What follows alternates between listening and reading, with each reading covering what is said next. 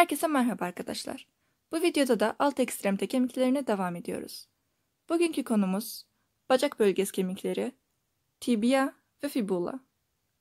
Fibula daha lateralde, tibia ise içeride yerleşir. Şimdi gelin tibia ile başlayalım ve onu daha ayrıntılı inceleyelim. Burada tibiayı görüyoruz. Tibianın bir gövdesi, iki ucu, üç yüzeyi ve üç kenarı vardır.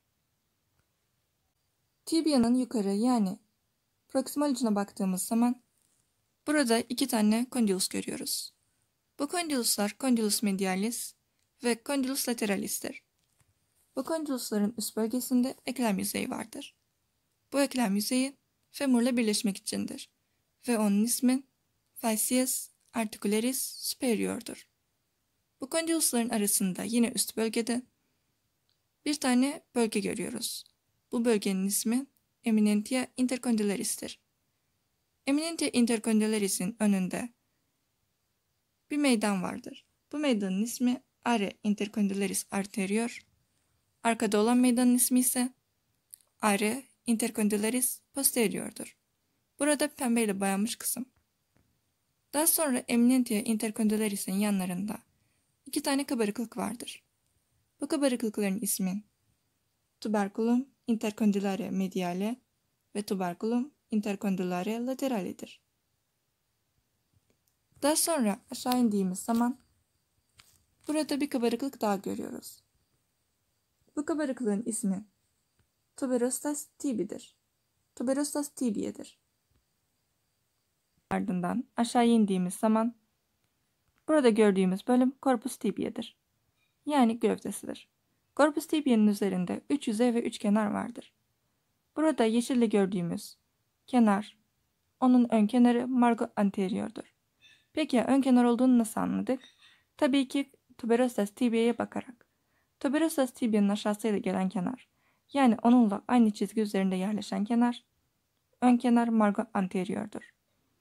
Daha sonra burada içeri kenar margo medialis vardır.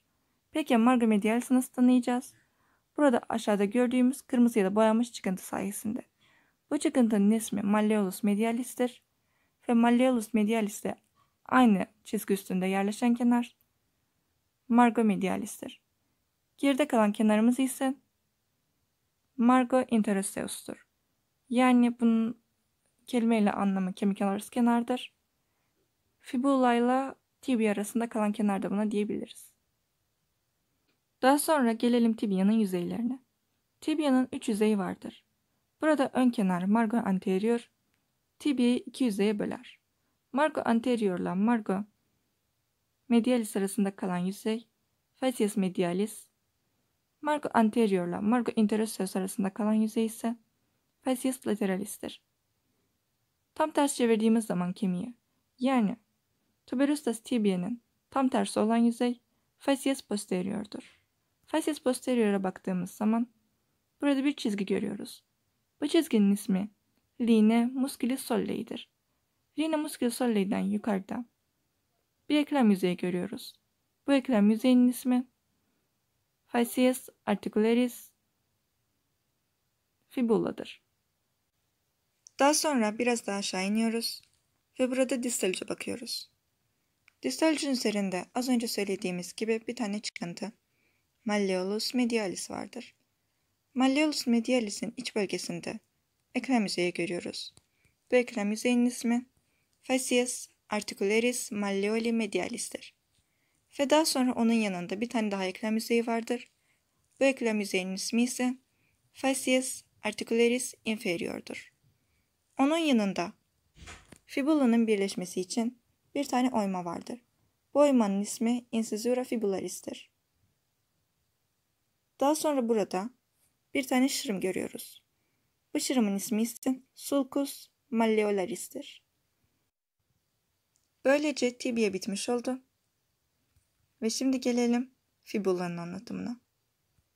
Arkadaşlar fibulaya baktığımız zaman görüyoruz ki fibula tibiadan daha incedir. Bunun sebebi vücut ağırlığının çoğunun tibianın taşıyor olmasıdır.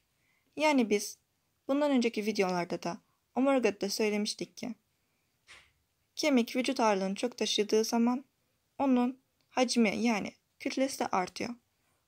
O yüzden burada fibula daha incedir. Fibulanın da iki ucu, üç yüzeyi, üç kenarı ve bir gövdesi vardır. Gelin şimdi bunlara daha yakından bakalım. Fibulanın yukarı ucuna baktığımız zaman burada caput fibula vardır.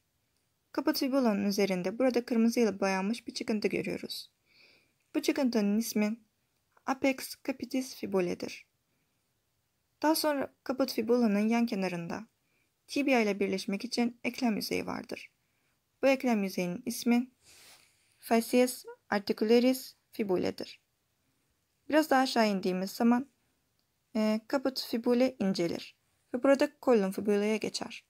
Bu gördüğümüz kırmızıyla boyanmış ince kısım collum fibulae'dir. Collum fibulae'nin ardından burada onun gövdesi corpus fibulae gelir. Corpus fibulae'nin üzerinde 3 yüzey ve 3 kenar vardır.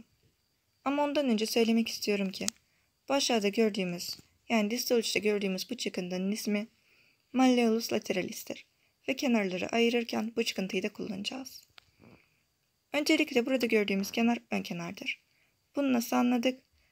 Arkadaşlar eğer malleolus lateralis ve aynı zamanda burada olan eklem yüzeyi facies articularis fibularis her ikisi yanlardaysa ve bu kenar ortaya denk geliyorsa bu kenarın ismi margo anteriordur. Daha sonra içeriye doğru dönelim. Facies articularis fibularis'e bakalım. Facies articularis fibularis ile aynı çizgi üzerinde olan kenar margo interosseus'tur. Neden? Çünkü facies articularis fibularis tibia ile birleşmek içindir ve bu iki kemik arasında olan kenar da margo interosseus olarak bilinir.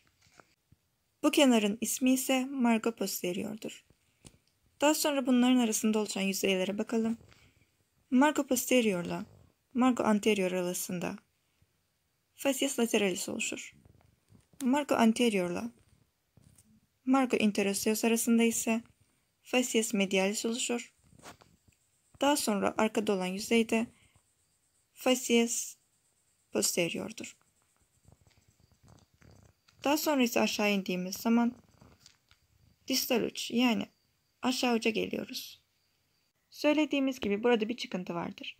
Bu çıkıntının ismi malleolus lateralis'tir. Malleolus lateralis'in iç bölgesine baktığımız zaman burada bir eklem yüzeyi vardır. Bu eklem yüzeyinin ismi facies malleolis lateralis'tir. Daha sonra onun yanında çukur vardır. Bu çukur burada kırmızıyla gösterilmiştir ve onun ismi fossa malleoli lateralis'tir. Onun yanında ise şırım görüyoruz. Bu şırımın da ismi sulcus malleolaris'tir. Arkadaşlar burada ben söylemek istiyorum ki eğer fibulanın yüzeylerini kenarlarını ayıramazsanız yani bu konuda zorlanırsanız kendinizi üzmenize yormanıza gerek yok. Bunu kimse size zaten sormayacak. Sınavlarda falan fazla çıkmıyor. Yani çünkü fibula çok ince bir kemik. Onu ayırmak gerçekten zor.